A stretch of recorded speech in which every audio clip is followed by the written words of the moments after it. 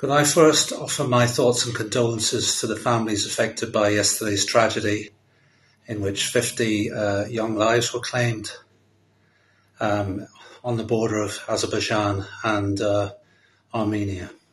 The prime cause of this terrible tragedy is the continued instability brought about by the failure of leadership in Yerevan with regard to the peace process.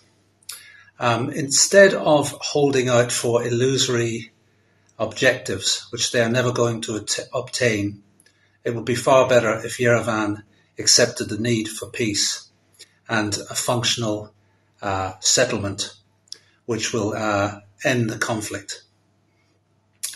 This is very imperative because it will prevent further loss of life on both sides.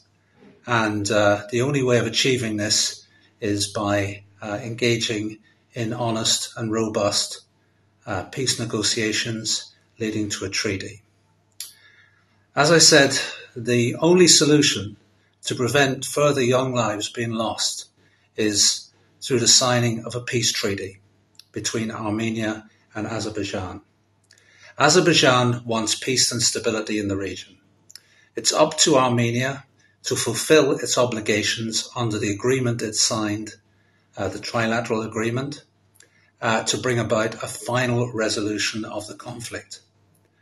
Really, that is the only thing that is going to prevent further loss of life and the sporadic outburst of conflict that has become a tragedy for so many families over the last few days.